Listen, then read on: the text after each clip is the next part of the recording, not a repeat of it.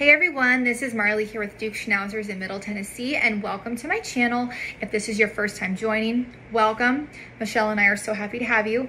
And if you love Schnauzers, I would definitely suggest that you hit that subscribe button because I will be uploading content for you guys all the time, in addition to super cute videos of my puppies and all the fun stuff that we get to do. So I'll first introduce Michelle because she's adorable. This is Michelle. She is a red shaded sable party, and she has some ticking, those little tiny spots on her back. So I'll get those all over her body. She is my last puppy available this summer. Can you believe it? I won't have any more puppies available to go home until September. So she is a doll. She's listed on my website and we're just hanging out. But today I wanted to talk to you guys, not so much about Michelle, she's just my little cuddle buddy, but about the nutritional needs of miniature Schnauzers and kind of carry on the conversations that we've been having. So if you followed my channel, watched any of my videos, or know anything about kind of how Schnauzers do with fat, you know that miniature Schnauzers don't tolerate a lot of fat in their diet. It can cause a ton of problems, more than just your run-of-the-mill diarrhea and vomiting. It actually can cause the miniature Schnauzers, if they have too much fat in their diet, it causes them to develop liver congestion. They can develop pancreatitis. They can develop eye issues. It can be fatal, okay? Dogs are really good at hiding when they're sick, so that's why it's so important that we make sure that we're feeding our bearded buddies the best diet for them. And just because miniature Schnauzers, because they are the way they are, their blood is very attracted to those fat cells, and they will hold on to it, and they won't do good things with it. So our program, we originally started feeding our dogs when we started breeding Schnauzers Purina. We did okay with it. The dogs were fine with it. I did not have any dog that had any liver congestion, pancreatitis, nothing like that. We moved to Tennessee. I found our new fabulous vet at VCA, and she specializes in Schnauzers, and her and I got to chatting, and that is how this passion about improving the health of my Schnauzers kind of started.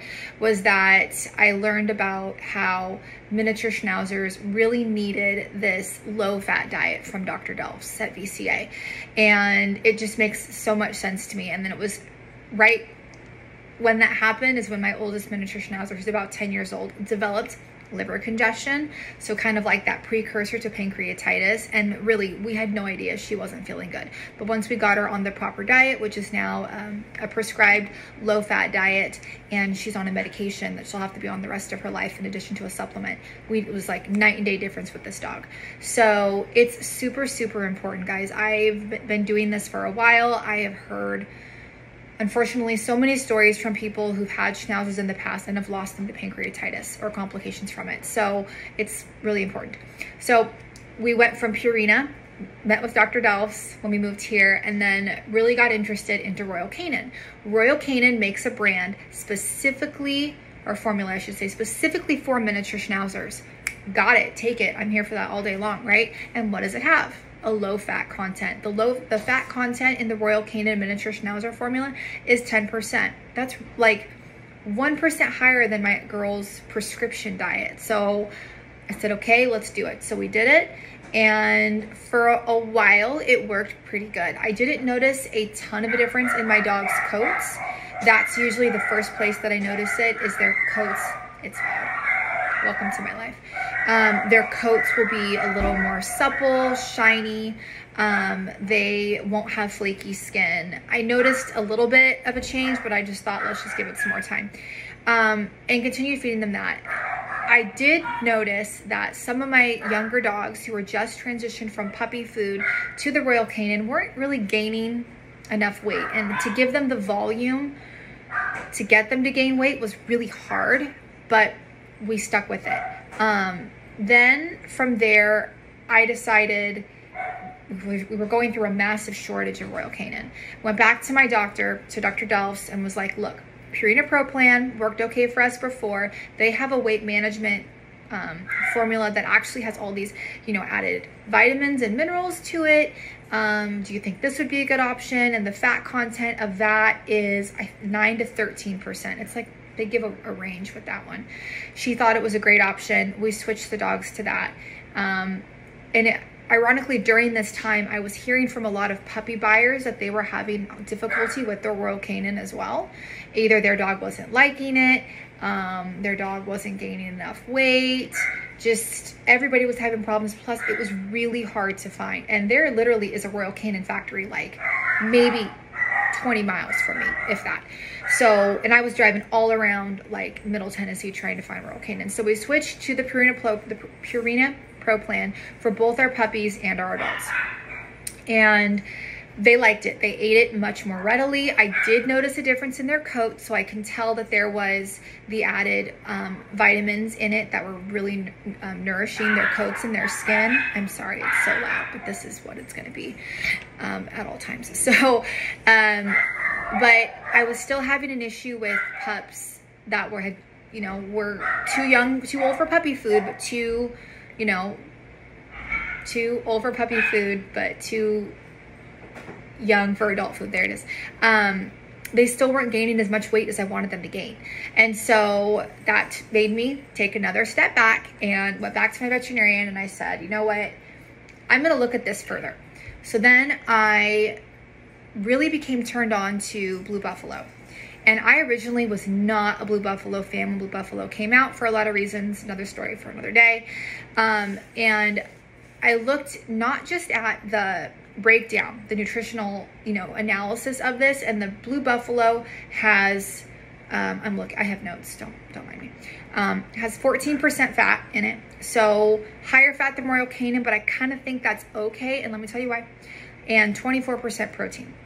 Now, what I love about the Blue Buffalo is not so much I think the nutritional breakdown is great, how like the percentiles of what the dogs are getting, but it's what's in it, okay? Let me tell you something else. Royal Canin changed their formula. And I honestly think this is why my dogs turned their nose up to it, why other people's dogs turned their nose up to it.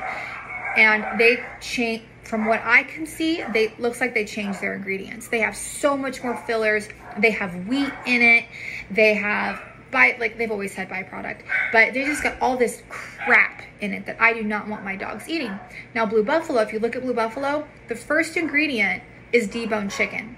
There is no there's no corn, there's no soy, there's no wheat, there's none of those other fillers. It's literally like deboned chicken, chicken meal, rice.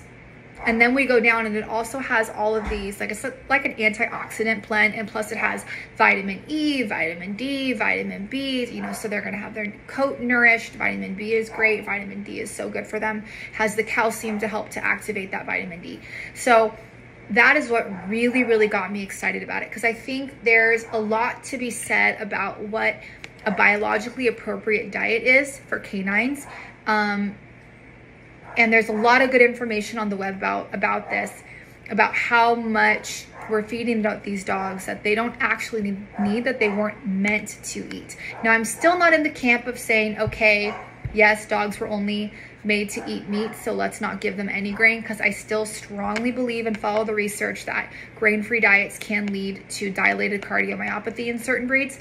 And until the research gets there, I'm not going to say grain-free. But I do like how much more friendly to the dogs the Blue Buffalo seems to be. So because of that, we have switched, and it's been, I would say, like 2 months. We switched to Blue Buffalo. Our last litter that went home about 1.5 to 2 weeks ago, they were weaned to Blue Buffalo. They did great. They had no flaky skin. I really see it in the puppies the most, honestly. If mama's diet is not nurturing her coat the way it's supposed to, her puppies are going to have like a cradle cap flaky skin, and it goes away, but it's still just like, I don't like it. Okay. So our dogs have been on Blue Buffalo, the chicken and rice formula, and the puppies, they've been on the puppy chicken and rice, and so great. It's been a really good switch for them, and I've been telling everybody who reaches out to me, and also Arlo. So Arlo was one of my boys who, like, I couldn't get this dog above 12 pounds, and he was just looked a little too thin for me. He is now 15 pounds, okay? And all we're doing is feeding him exactly how much he's supposed to get, the Blue Buffalo, and it's just been really great. The dogs love it. It has other great things in the antioxidant blend, like blueberries, cranberries. All these are so good for dogs, and we're really happy with it. So that is what we will be recommending to people going forward.